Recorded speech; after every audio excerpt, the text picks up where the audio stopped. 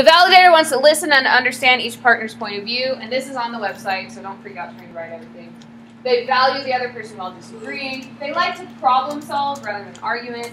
Let's negotiate and compromise. The problem with compromises is both people are unhappy about it. So not everything in life should be a compromise. Sometimes you just need to step up, especially you guys. Okay? Women have much less hard time stepping up and standing up for what they believe in a relationship. But guys have been trained in our society that you need to make her happy. If you guys get in an argument and she gets mad, then what are you supposed to do? Apologize. Apologize. What if she's wrong? What have you been told to do? Still do it. Still apologize. Okay? And so now you have men who don't have a backbone, because that's what they've been told is the right thing to do in a relationship, which pisses her off even more, right? Yeah. Okay? So that's causing problems. And then he is resentful. He's so resentful of the fact that he's given everything up, and he has to apologize when you're the one that's in the wrong, and makes him bitter, and that is not a good recipe for a successful marriage. Okay? So guys need to learn not to do that. It's terrible relationship advice that the world's given. As a matter of fact, one of the things that I do with couples is this exercise for men. I draw two circles. I won't do one bigger. Okay? I draw two circles, and does any guy want to volunteer for this? Sure. Okay. So, what in life is so important to who you are, it defines who you are. That if you gave it up, you would be giving up yourself. Okay. What I believe in. Moral values. Can you give a couple examples? Sure, I believe in not drinking or smoking. Okay, good one. Not drinking or smoking. Okay? So these would be two big ones that you couldn't give up. So now imagine you marry a girl who, she's great, you know, everybody likes her, but she's a bit of a partier, she likes to drink. Would that bother you if you drink? It would bother you a little bit. Okay. So when it bothers you a little bit, that's something that we sometimes will compromise on. But now she's kind of nagging you. Like, come on, you need to relax. You never have a good time. Just like have a little drink or whatever. Now here's the thing. If you give in to her, how does that affect you as a person? Well, it means I gave in and skewed my moral values for someone else. Mm-hmm. And what does that say about who you are? It says that I'll give in to anything, even though I don't want to. So you'll give in to anything. Like you said, you're weak. You've given up who you are. You've lost some part of who you are, if it's that important to you. And this is what men tend to do in relationships all the time. Now, women do this too, in different ways, but men, this is a consistent issue that I see in relationships. So this inner circle of values is what is integral to who you are. And if you give up something on this, then it makes you very angry, very resentful. But you've been taught you should give up on everything in order to make your wife happy. And then what we see is the things that aren't important to you, like is helping with the housework important to you? Okay, so she asks you, take the trash out. Okay? This is in the outer circle of importance. It's not that big of a deal. But you've given up something that's important to you. And so deep down you say, screw you. I'm not doing that. Happens all the time in relationships. And you forget. Oh, I'm sorry, honey, I forgot to take the trash out. I'll take it out tomorrow. And then you forget again. And she's like, why won't he do anything I ask him to do? Well, because he has given up, whether through your pressure or the fact that he can't stand up on his own and he doesn't have enough backbone to do it. Could be either way or both. It's usually both ways. He's given up something that's super integral to himself. Now, one of the problems is a lot of times women ask men to give up something, to compromise on something, and they don't know it's that important to you. Because men tend not to be emotionally expressive and to share their really inner vulnerable side. And so we don't know that drinking is that big of a deal to you. Or not drinking, for instance. Or one couple I had, him playing basketball with his buddies. Doesn't seem like a big deal to me. Like if I ask you, oh, you know, I don't want you to go do that this week. Let's go to the movies or do something fun. Doesn't seem like a big deal to me. But in this couple, that was his time to decompress, to deal with the stuff in his life. He talked to them about personal issues, and if he was having a problem with his wife, he said, he asked them for advice. What should I do? What's the best way to handle this? And so it was super important to him. But she nagged him, no, come on, do something fun. Why do you always have to go out with them? Don't you care about me? You know, the classic female stuff. And so he gave up that thing that was super important to him. And after that, no end of refusing to give up on the less important stuff. Okay. So that happens all the time. And I think this is an important lesson for men and women because it does happen to both of us. You have to stand up for the things that are truly important to you and then compromise on the stuff that's not that big of a deal. If it doesn't matter to you whether you're helping with the dishes or not, then just help with the dishes. But if you're resentful and you're refusing to help with something that's not that big of a deal or refusing to compromise on something that's not that big of a deal, then you have to ask yourself, what did I compromise on? That was a big deal. Okay? I had another one where not doing housework, no housework, was an important thing. This guy was an entrepreneur. He had a business. He was working like 80 hours a week to get this business off the ground. And his wife was like, female equality, you should be doing the dishes and blah, blah, blah. And he was just like, I don't have time to do this. I cannot do it.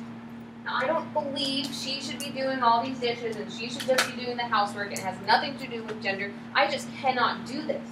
And so it was one of those areas where he could not compromise on. And so what they finally ended up doing is paying a little bit of money for somebody to come in and do a bit of housework. But he was resentful, he was nasty about it, he was passive aggressive because in his mind, I'm a husband, I'm supposed to compromise on everything. Whatever she wants, I'm supposed to give her to make her happy. But that's not how a good relationship works. Okay? So validators are much more likely to do this. I want you to feel good, so I'll compromise. But that could make you miserable. Okay, the we-ness of a relationship. We're a team, we work together. We need to stay close. It's important.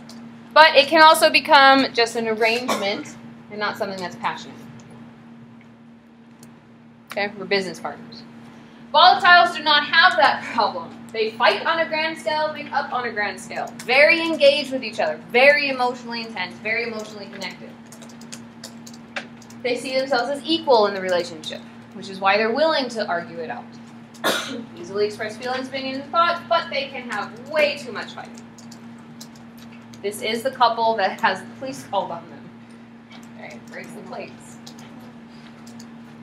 But they tend to enjoy it. Now, you might ask yourself, which one of these are you? And you think, well, I get into fights with people that drive me crazy, and so I must be volatile. The question is, do you enjoy it? I get into fights with people. My sister is volatile. We get into fights. Okay? Even as adults, we'll still fight with each other. But I hate it. It makes me physically uncomfortable to do it. I do not enjoy it. There's nothing about an argument that I enjoy. I'll do it if it's important, but that's a typical validator. I'll fight over something, but I don't like to do it. She loves it. It energizes her. Makes her feel good to have a fight. Okay? An avoider, it's painful. It's not just uncomfortable, you hate it. You would do almost anything to avoid a fight. You may still get into it if it's necessary, but you hate it.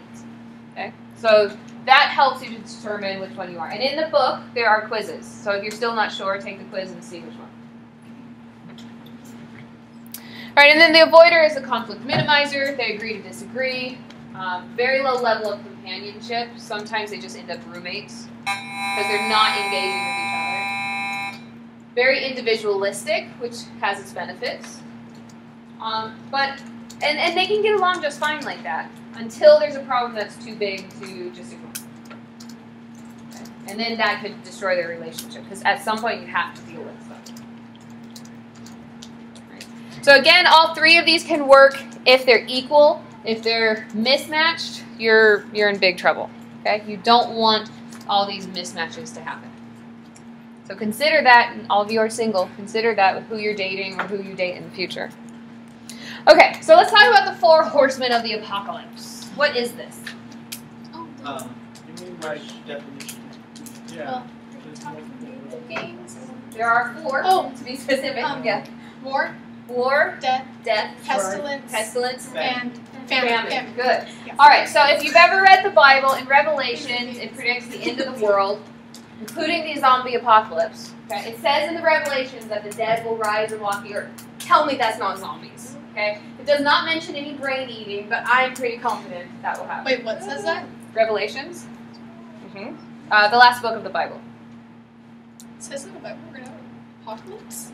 Yeah. What? The end times. That's what the word apocalypse comes from, the Bible. Oh, Yeah. that's comforting. Okay. The Bible says that there will be a person who arises from politics and he unites the world, which is why Christians get really freaked out about this whole one world thing. Creates a one world currency, unites all the countries under his government. And for 3.5 years it goes great. And then after that, he starts to persecute people, particularly Christians, but just anybody who disagrees with him, and mainly by beheading them, which is sort of interesting considering how the Middle East takes care of issues. And then just basically, kind of literally, all hell breaks loose, and there is a mountain that explodes and falls into the ocean and poisons the oceans, which a lot of people believe is a nuclear power plant exploding and poisoning the waters. Like 1/3 of the fish die. I mean, it's just awful. So these 4 horsemen are metaphors for all of this insanity that will happen at the end of the world. So pestilence, which is disease, which makes sense if a lot of people and animals are dying, there's going to be a lot of disease. Warfare, which will of course create death and famine and disease. Okay? So those are the 4 horsemen, and they, in a metaphorical sense, trample the earth underneath their hooves.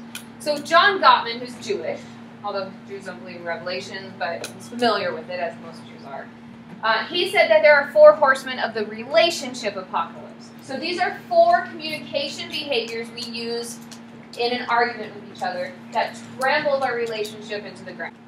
So these 4 things, they predict, what he's been able to do is get a couple to come in, do an argument, and he analyzes it.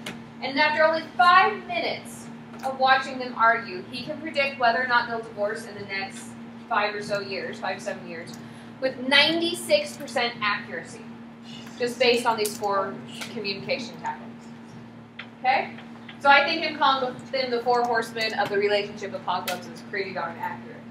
Okay? If you are doing these 4 things, you almost guaranteed you'll divorce, especially if you don't change your behavior.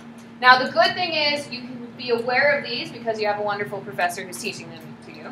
And if you see them propping up in a relationship, you may be able to fix it in time. Okay? So let's go through these. The first one is criticism. This is attacking a person's personality, attacking who they are, their character. You're lazy.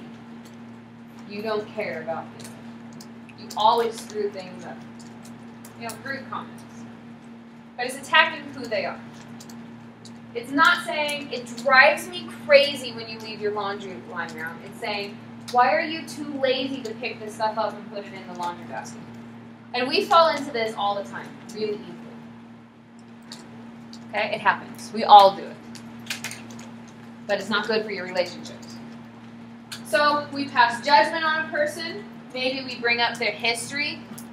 I have been married to you for 10 years, and there has not been one day when you have put your laundry in the basket. And what is that really saying? What's wrong with you? You're screwed up. You're lazy. You're incompetent. You don't care. Bringing in that history is evidence to convict the other person of how terrible they are. That's why we do it. And then indicating lack of trust in the spouse. Just like we saw in that video. My mom told me, she warned me, I should have listened to my sister. Okay?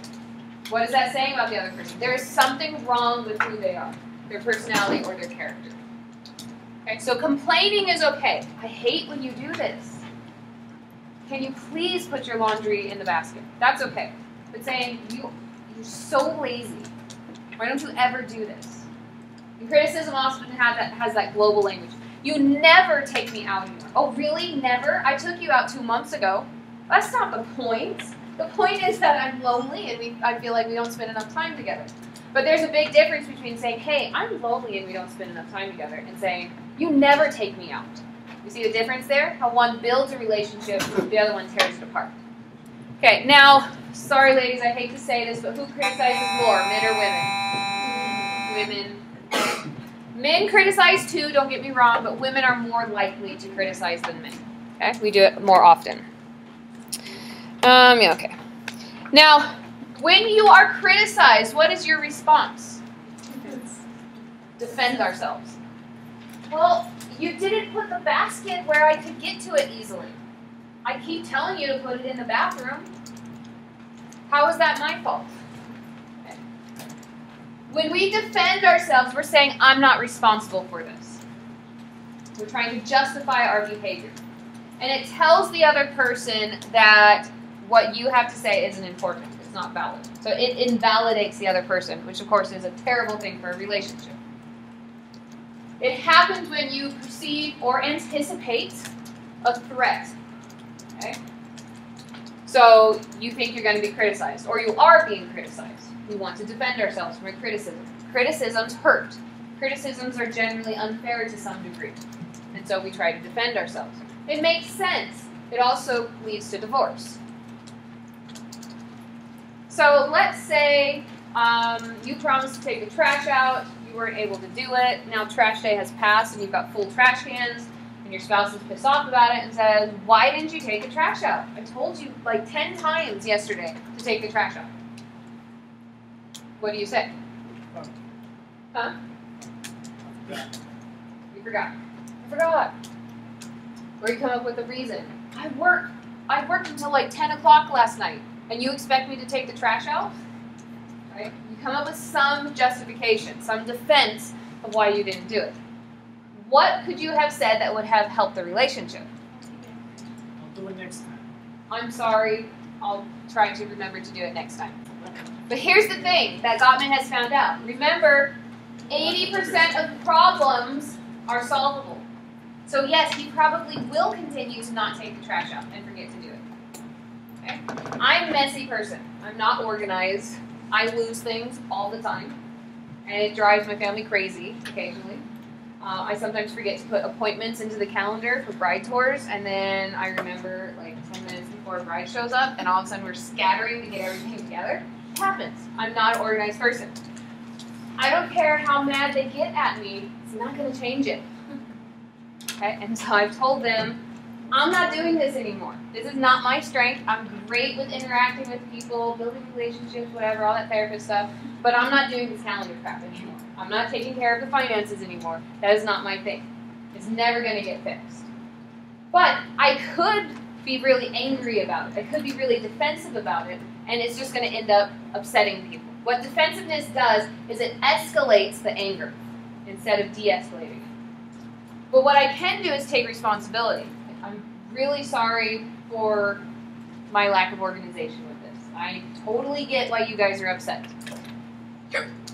Totally get it. I'm responsible for this. However, we need to do something different. See how different that is from defending myself? I could be saying, well, you guys are always putting this on me. Why don't you do anything? Why don't you take care of this? And I've asked you a million times, which I have, for them to do it, and somehow it keeps getting back to me. So I could attack back. That's what defensiveness really is. I'm not responsible. It's not my fault. And most likely it's somebody else's fault. That does not build a relationship. Yeah? How do you get them to stop being defensive? Number one, stop criticizing, and then don't react to the defensiveness. And then you keep trying to keep trying to get to the main point. So if they're being defensive, you ignore all the defensive stuff and just try to interpret what their main point is. So if I got defensive at my family and I was like, well, I ask you guys to do this all the time, blah, blah, blah, then my family's proper response should be, okay, so what you're saying is that you don't want to do this anymore and it's too much for you. Well, yeah, that's exactly what I'm saying. So ignore all the fact that I attack them and just go to what the central point is. Because people attack, or people defend themselves because they feel like they're being attacked. And you may not be attacking them. That's one of the crappy parts of defensiveness. You may be being totally nice, but they think they're being attacked, or they're afraid they're going to be attacked, and they can respond defensively. So if you can show them, I'm not criticizing you, and you can be as defensive as you want, but I'm still going to focus on your responsibility, then eventually they'll calm down, assuming that they're a goodwill person and not a jerk or an abuser. Then they'll eventually calm down and be able to deal with it. Yeah, good question.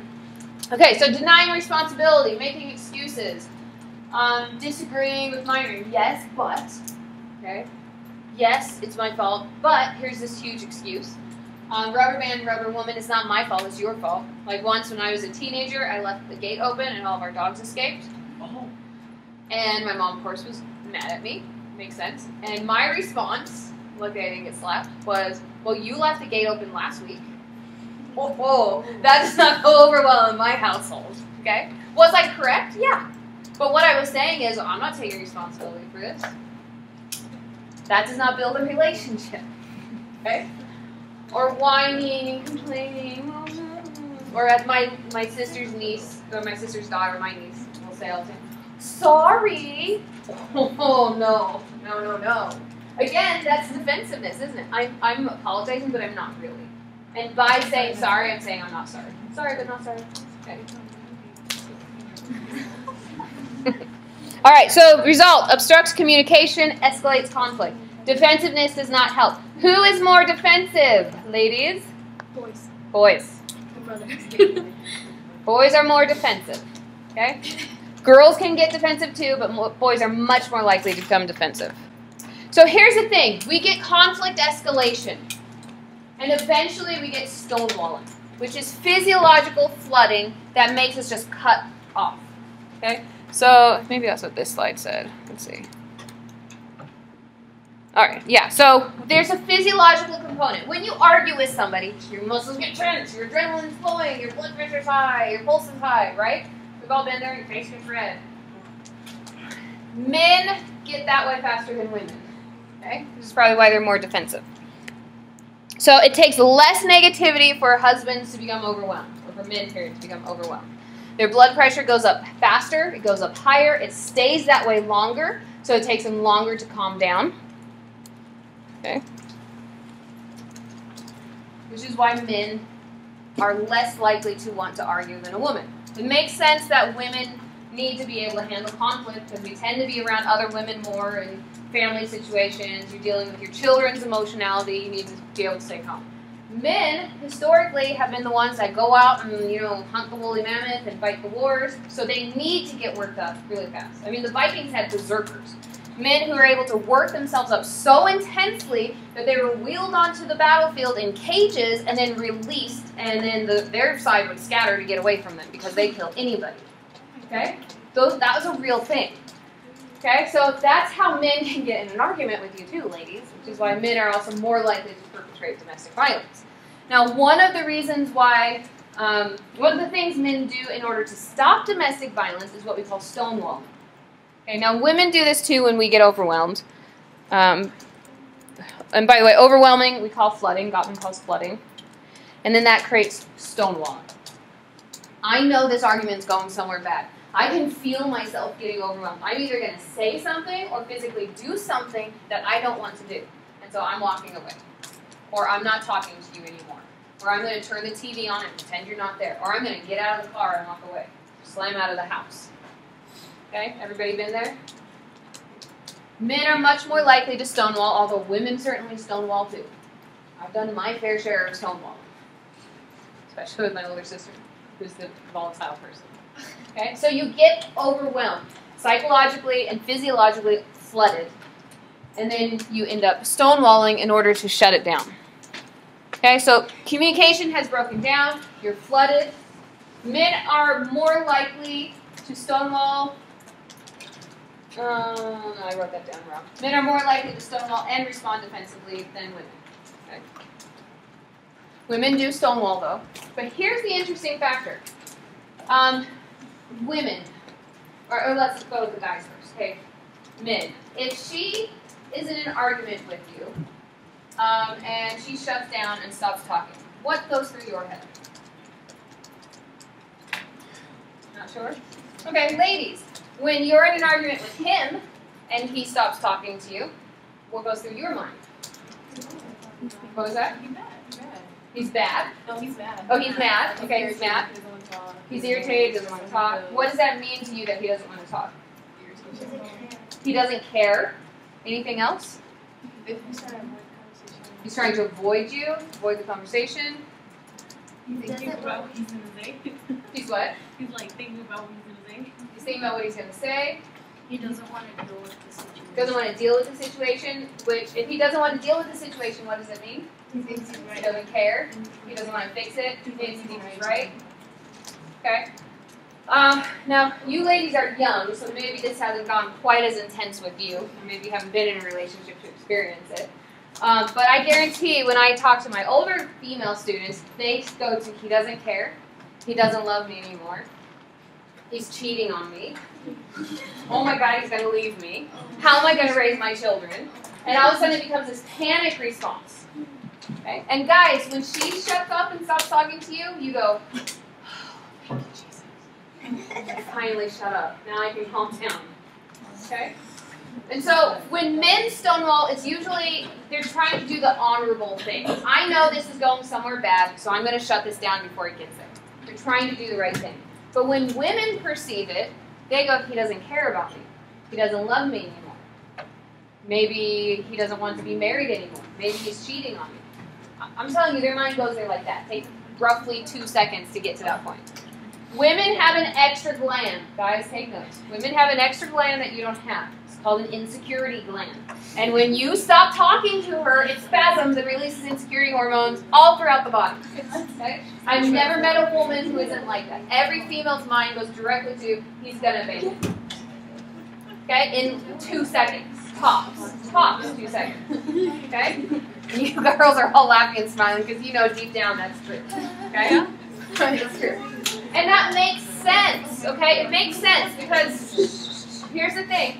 If you have little babies that need to be taken care of, it's hard for you to take care of them solely by yourself. It's hard to be a single mom. It helps to have a dad around to care for them, to provide for them. And so the survival part of your brain goes, pay attention for any sign that he's going to leave you. You need to be prepared. You need to stop it because this is a survival issue. You could die. Your babies could die if he leaves you. Because in a more primitive culture, that is what would happen. And so the woman's brain is programmed to always be insecure about whether he's going to leave or not. And so it takes roughly 2 seconds, more like 0.2 seconds, to go from we're having a basic argument over socks to he has another woman on the side and is planning to leave. Sorry guys, that's how the brain works. So here's the thing.